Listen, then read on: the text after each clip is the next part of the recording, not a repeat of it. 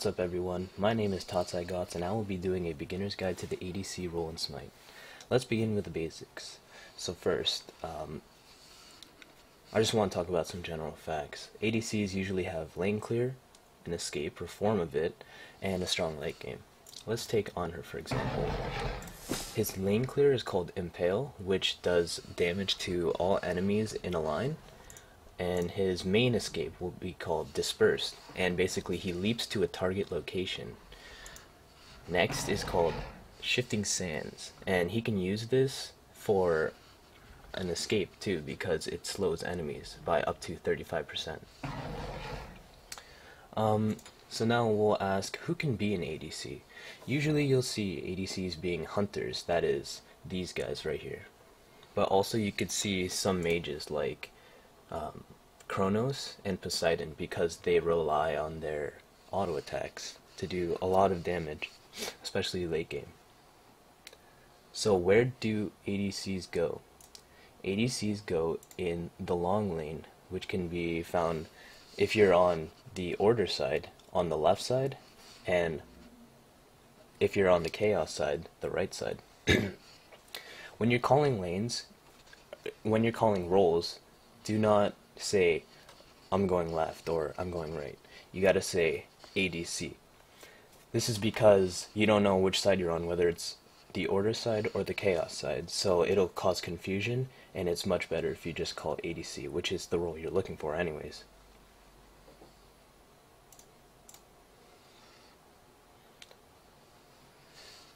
So let's talk about some pros and cons. Some pros is they have really high damage, and it's also, like, honestly in my opinion, it is the most fun role to play because after a while you just get to two-hit people because you have crit.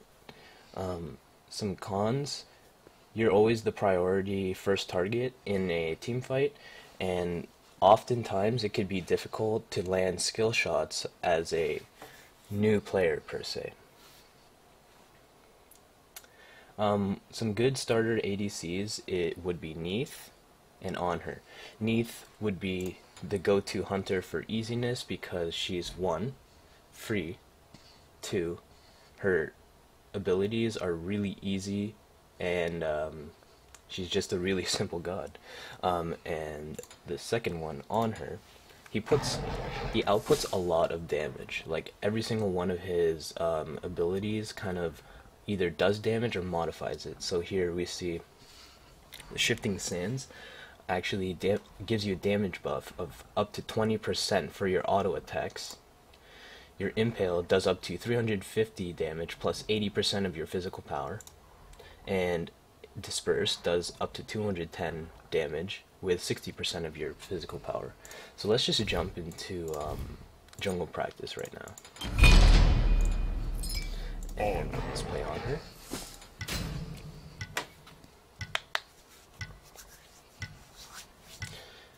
So basically right now I'm going to be showing you a standard build and what I call the Heartseeker build, which is starting to become a little more favored, I suppose. A lot of the pros use it, so generally you want to start out with Bluestone Pendant because it gives you plus 15 physical power, 90 health, and 5 MP5.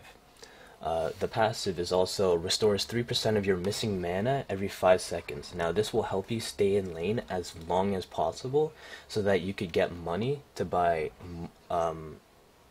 the full item of Devour's Gauntlets, because when you start out you'll only be able to buy this stuff: 1 Bluestone Pendant, a Spike Gauntlet, and a healing potion. So by the time you want to go back to base, you'll want to have 1400 gold. So the full build for an ADC will look something like this. More fury for my spear.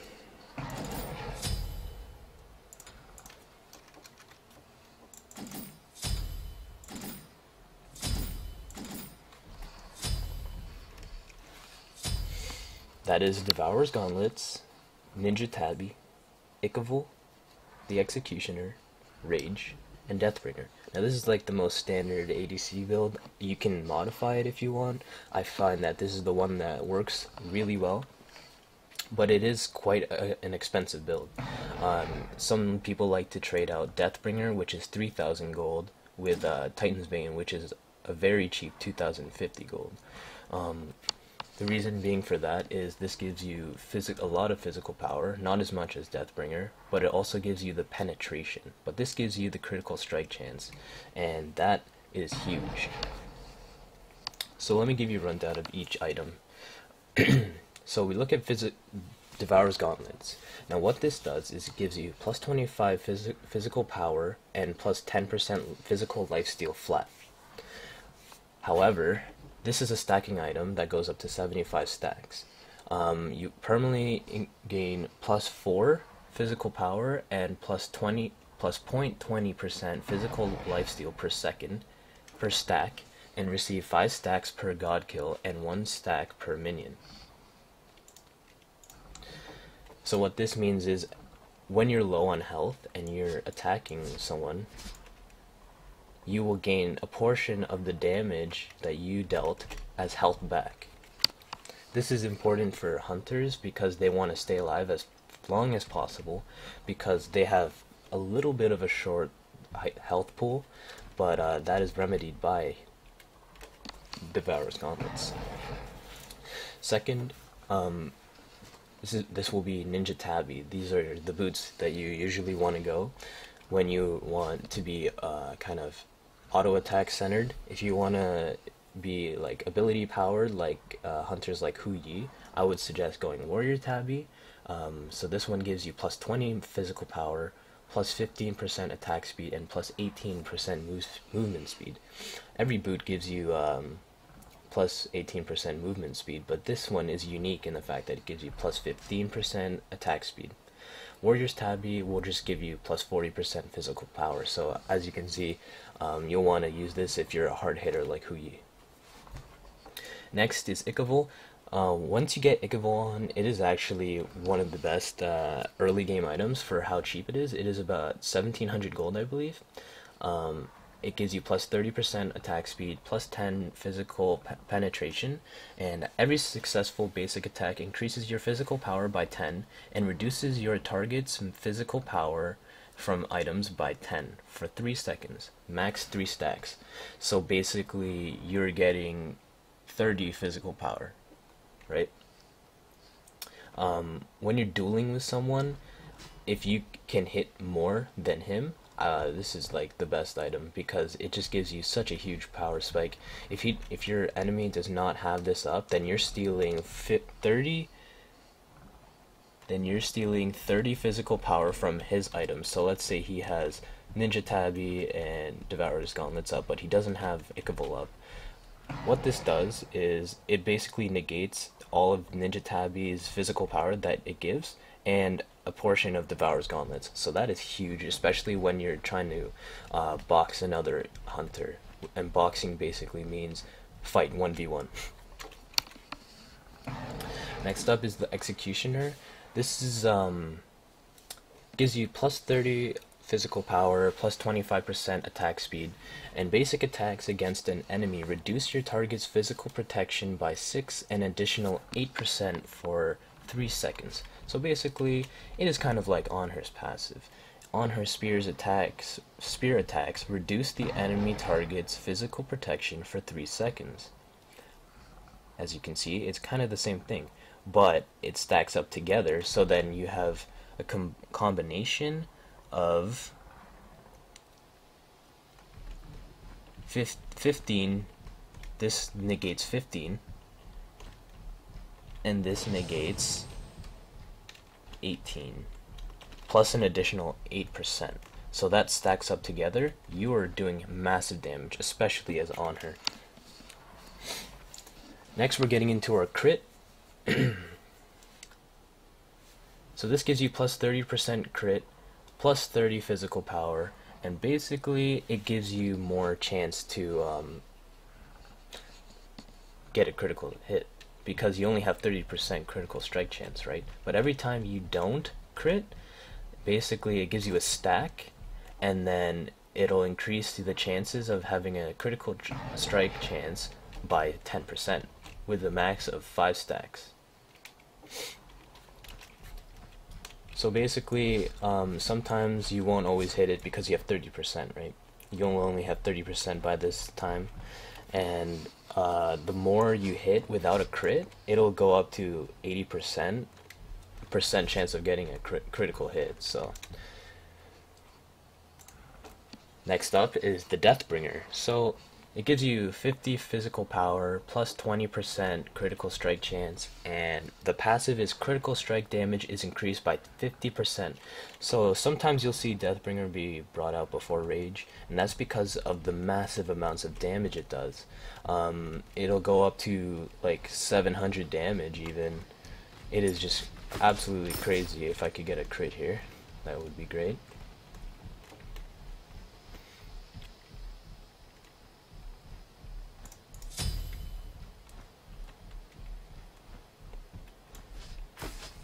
So as you can see there, I just literally two-shotted this Raw because I had a massive crit of 526. My auto attacks do regularly like 100 damage, and then all of a sudden 500 damage comes out of nowhere. So on ADCs are amazing fun, you know, and like it's my favorite role. I love playing it, and yeah. So let's talk about actives for a second. The go-to active is definitely greater sprint, unless you have a different item, of course.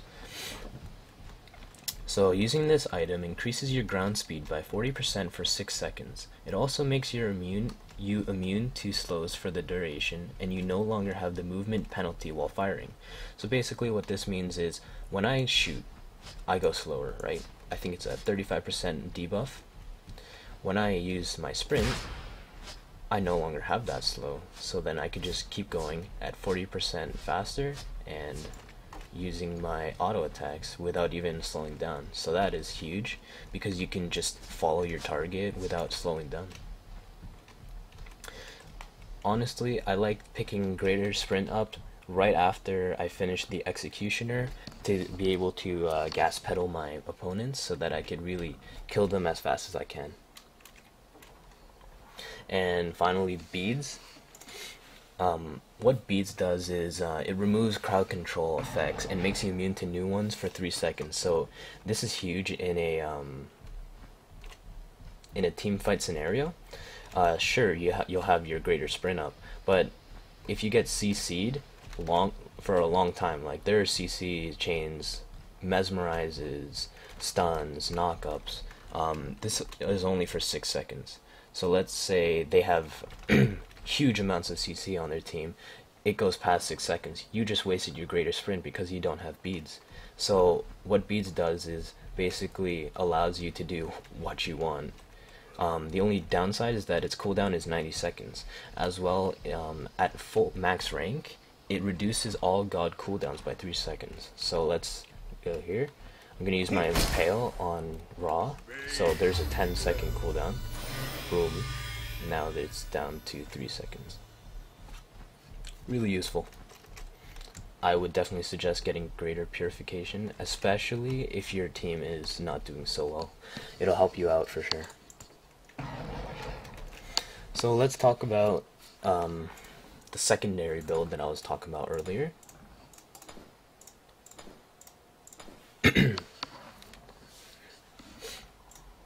And that will be slightly different. It's not that different, but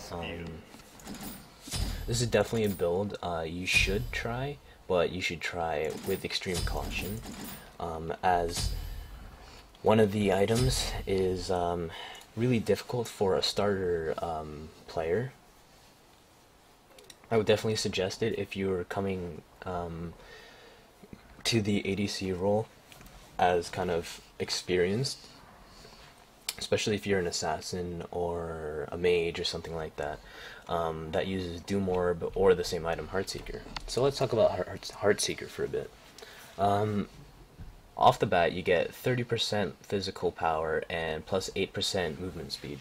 Now, what you might be thinking is, why do I need movement speed as a hunter when I need lifesteal for my first item? Basically, you gain +1 physical power per stack. You receive 2 stacks for a god kill and 1 stack for a minion kill. The stacks are halved on death. Now that is major, because basically if you're dying a lot, then the value of this item just goes right off the table. I would not take this item on a super vulnerable hunter like Amuzinkab per se. So you gain +1 physical power per stack. That's up to 50 physical power, so that's huge. But it gets halved on death, so that's a downside. And you gain movement speed. So basically, you won't need Boots' second item. So then we pick up Aussie, which is another cheap item. So right now you can see this is just a cheap build. Take a look at Aussie. It's 1780 compared to the Ikavol, which was 1700. So you lose 80 gold. However, let's take a look at Heartseeker. Now Heartseeker is 1790. So basically, it's the same price for the tier 1 item. So let's go ahead and take that. But this one is 1140 for the full item. Let's take a look at Devourer's Gauntlets. It's 1400. So basically, this is a cheaper build and potentially gives you much more physical power much earlier, because this only stacks 50. This will stack up to 75, which will take 25 more minions. And we're all about efficiency in the ADC lane, you know, always getting ahead of your lane partner. And what this enables you to do, since this isn't really auto attack focused, because the other build is auto attack focused, so you can use your Devour Gauntlet passive, which is the physical lifesteal, you know. So since it's not auto attack oriented, you're opted into Warrior Tabby. So what this does is makes every single one of your hits way harder by 20 physical power, and 20 physical power is a big deal. I would suggest this build on someone like Neith, someone like on her, who can actually use the physical power really well and still be somewhat safe. The only problem with on her, like, the only reason why I like this build on Neith is because she has a direct heal in her kit. Next we have the standard Executioner for the increased auto attack speed, Rage for the crit, and Deathbringer for the crit. So, I mean, it's a good build to try. I would definitely try it at least once or twice to see which one you like better, but personally I like the Devourer's Gauntlets build because it's just much more safer and more reliable. I mean, once you die, you lose. If you have 50 stacks, then like, if you have 50 stacks, then it's just right back down to 25, and then you have to kill 25 minions again, whereas late game, the Devour Gauntlet ADC player that you're playing against will have his full 75 stacks, so then you're automatically at a disadvantage unless you get 25 minion kills. So at that point, it's just kind of useless, and especially in casuals and not so much ranked, but definitely casuals, people don't really look out for you. In ranked, you could kind of ask the enemy or your teammates to gank your lane so that you know, you're kind of at the same with the other guy. But if they have Devourer's Gauntlets, then you're just automatically at a disadvantage. So I mean, you gotta kind of experiment with it, but in terms of safeness and especially if you're new, I wouldn't take this build. I would just stick with the good old Devourer Gauntlet and Ikavol. Yeah, that's it from me. Thanks for watching. If you enjoyed, please drop a like, favorite, and subscribe for more Smite.